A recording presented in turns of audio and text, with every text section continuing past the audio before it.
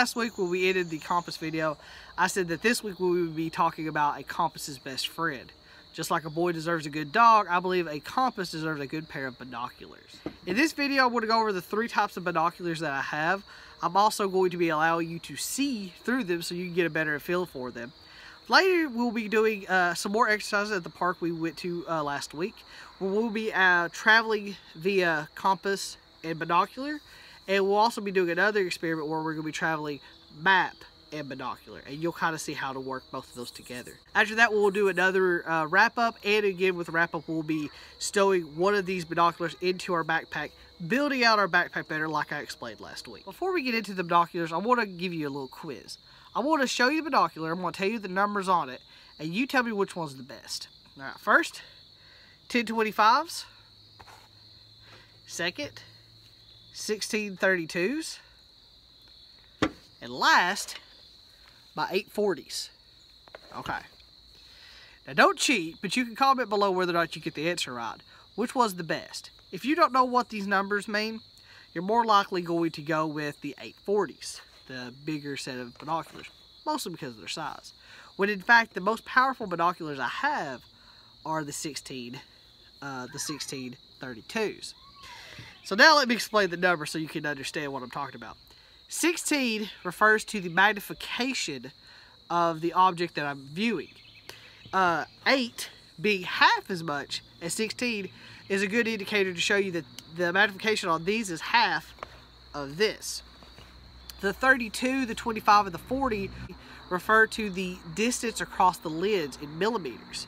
These have 32 millimeter lids, these have 25, and of course again these have 40. Now you may be thinking, okay, well if this is your most powerful set, why do you even have the other 2? Well, each size of binocular is going to have its own abilities and kind of be suited for its own thing. My 8x40s, for example, I tend to prefer to use these when hunting. They do give me a closer up image of something I'm looking at, but they also give me more of a wide scope of what's in the area.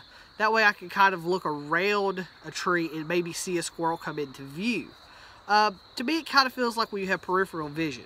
With my 1632s, I prefer to have these with me at all times because they allow me to point and spot stuff. So if I'm looking for something, or if I'm looking for maybe someone, I would rather have the motion of looking across and noticing something farther away.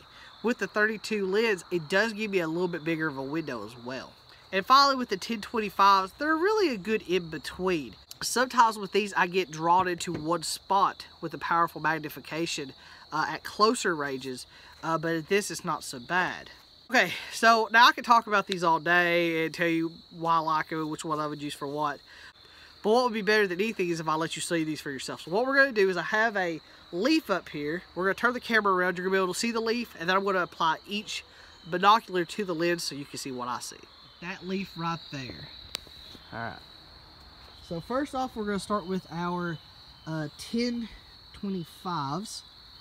This may take a little time to get this centered in. Okay, ignoring some of the clarity because I can't really adjust for the lids. There is the leaf.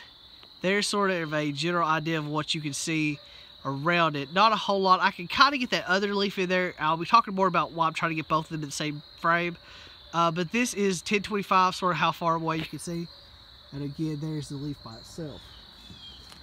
Next, we'll be moving up to the 1632s. And here we go. Already, if you can tell, the problem with 1632s is so zoomed in that you kind of get disoriented. You can't find where you're at. Again, here's the leaf, and right down here is the 2 leaves that we talked about earlier. Now, while I can't get both of these in the same shot, they're very close by.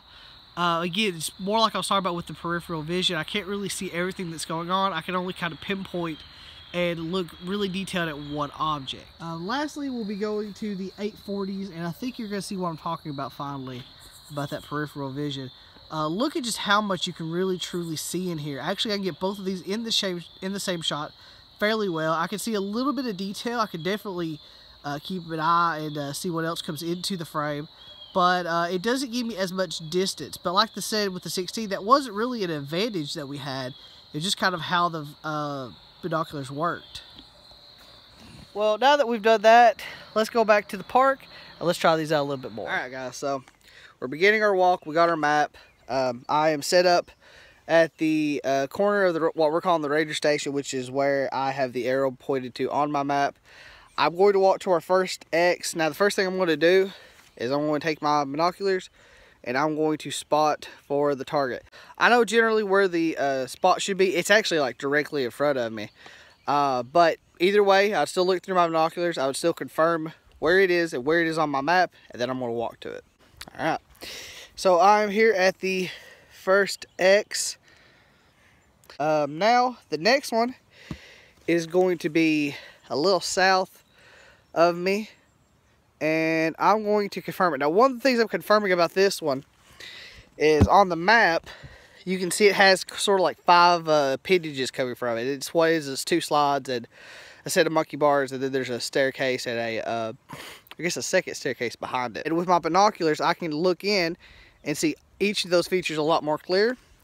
Then I can look back at my map and double check that it's the right feature. I'm now going to walk straight toward it. Now, this time to be difficult, I didn't go to the X on the map. I'm actually just on this wall here of the playground equipment. The next piece of playground equipment I think is right there, and I'm going to check and look, and it looks about right. And I'm going to confirm it here.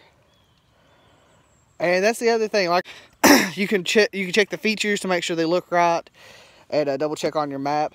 For this one, actually, I can look at the features around it as well, because there should be a bench, and there's a bench right there. There should be a pole. There's a pole right there. And I can just use that to confirm more or less that feature if I can't tell just by looking at the feature. Well, we're going to walk over there now. We're at the home stretch.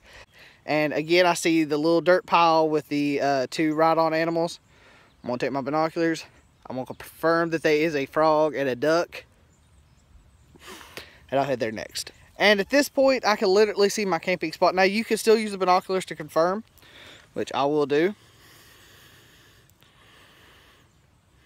And I do confirm my camping spot. And that'll be it. So we're going to start our second drill. Now, this drill is just going to involve a compass and a pair of binoculars. This is the 1025s. So what I'm going to be doing is, my phone went off in a certain direction. I do know the last direction. And I'm going to look through my binoculars and get a general idea of what I saw. I saw between those 2 trees. So I'm going to take the bearing of those 2 trees.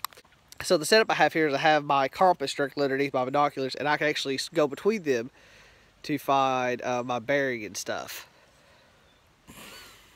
And I'm getting about a 50. So we're going to go ahead and walk it, and we're going to see if we notice anything on the trail. Again, I'm going to check to see if I notice any signs or flags or anything like that, and I'm not seeing it. So we're going to go head over there and see what we can find. Okay, so we're here between the 2 trees. Now, if this was me being lost, I would be leaving flags or symbols or some way to tell direction.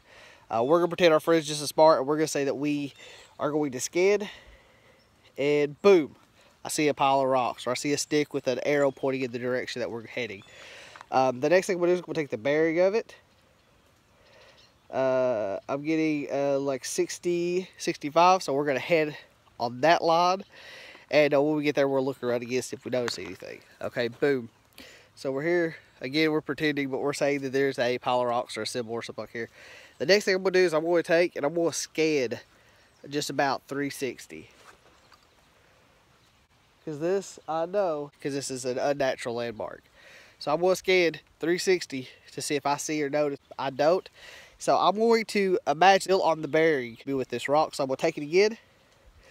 And this time, instead of taking the bearing, I'm going to orientate myself back to the 60, 65. And we'll keep walking from there. Probably gonna go a couple of yards, and then we'll check again. Okay, so we've came up to basically the end of the road, because I don't think they went up this hill. I have to decide between them going up that path, which is even steeper, or them going down this easier to walk path. I'm gonna say they probably went this way. But what I would do is I would make a marker here for myself so that I know to come back to this place if I don't see anything this way. I would then come back and check either up that way or up that way, depending on what I wanted to do. But what I'm going to do is I'm going to stand here where I'm going to put my marker. I'm going to then take a bearing of which way I'm going to be going, which is 320, and I'm going to walk that way. Again, every few yards I'm going to stop, and I'm going to scan and look for them. Now at this point, I've noticed them, and at this point I could, you know, holler out, and every few steps I could blow the whistle. If I had a whistle on me, I could shout, anything along those lines, so they can get their attention, they can get my attention. My friend is here now, and they appear to have hurt their foot. It appears she's hurt her foot, so we're going to try to get her back to the original camp way over there, and then we'll try to get her back to the ranger station to help her out. Well guys, it's again that time of the episode where we got to make a really hard choice, and we also got to do our backpack ceremony. If you got a better idea than the backpack ceremony, leave me a comment. I don't want to keep saying that.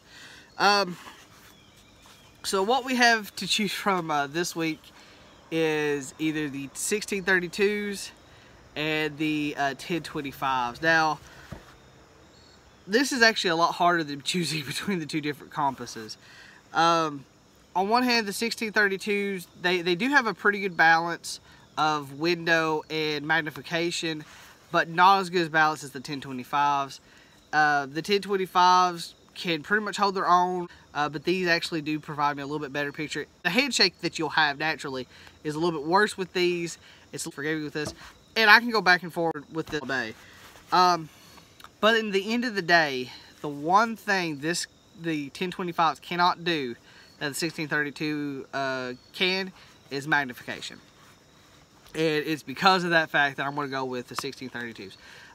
My philosophy is going to be, I'd rather have it and not need it than to need it and not have it. So because of that, we're going to be adding the 1632s to our growing compass collection. See, we already have the modern compass in there. We're just going to put them both in there. One last word on the traditional style compass that we used in this episode. I was having a lot of problems with it during that drill. It was not wanting to give me an accurate reading between the peephole and when I tried to match it on the compass. So I was having a lot of trouble with that. I would hate for somebody to buy that compass and have the same problem. So definitely may want to keep that in mind. But the modern compass did that. It was a little bit harder, but I could actually do it with the modern compass. So I think that's more or less what I'm going to go with. And I'm actually kind of happy with the choice I made originally. Next week, we'll be doing a craft that's going to help us keep pace with this compass series a little bit more, so you don't want to miss it. And to make sure you don't miss it, make sure you like, comment, subscribe to the channel, Backpack Bushcraft. If you want to keep up with me or know what I'm doing, you can follow me on Facebook, Twitter, and Instagram now at Backpack Bushcraft. And as always, you can check out the website where I post a blog every Sunday night, 10 p.m. EST. That website is www.backpackbushcraft.com. And until next time, guys, keep those fires burning, but a log on for me.